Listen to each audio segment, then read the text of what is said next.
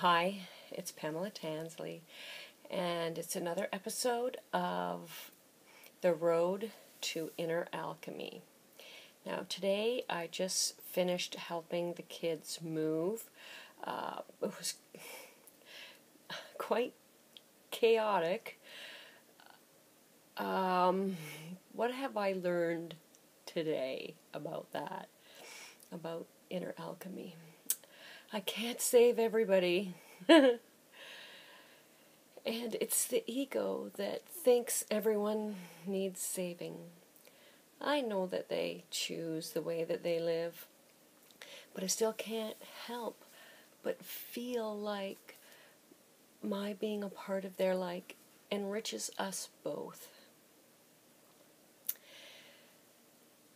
I learn to accept things the way that they are, though they may seem to me to be a little chaotic, out of order.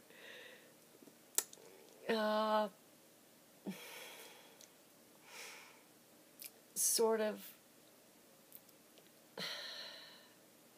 on the wrong side of happiness, but that's a judgment, and to know that that's just the way that it is, and to know that, to accept that, to do the best that I can do to help them by helping myself. I like the fact that I am present in their life and contributing to their experience. They give me great joy. And if I can look past all the other stuff, all the stuff my ego wants to judge, and just love them for exactly who they are, and not to forget also to love me for exactly who I am, and not judge me either. That's another step closer to the road to inner alchemy.